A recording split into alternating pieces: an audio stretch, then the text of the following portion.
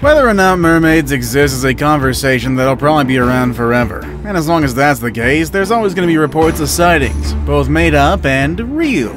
Kind of like what we're going to be looking at in today's video, really.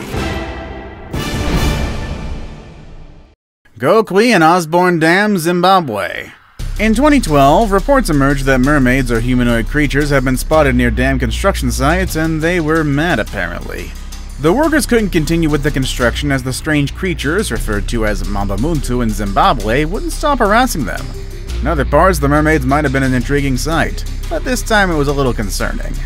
For the workers as well, they felt the same thing. The appearance of Mambamuntu could only mean a bad omen, so they fled the construction site, stalling the dam projects.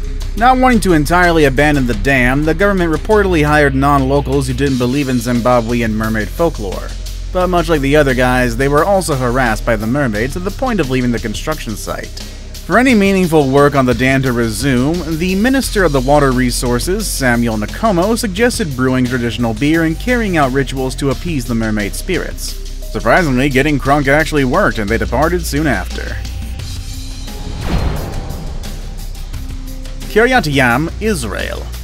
Mermaid sightings were reported over several months by over 100 different people, which drew lots of attention to the Kiryat Yam city as tourists streamed in, hoping to catch a glimpse of the elusive creature, the mythical creature. So every other local was either actively looking for it on the beach or asking around for info.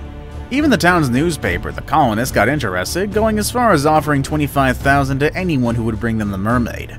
Arrangements were even made for the creature to have accommodation as she slowly got used to the town. But the locals had to move on eventually as she seemingly disappeared into thin air.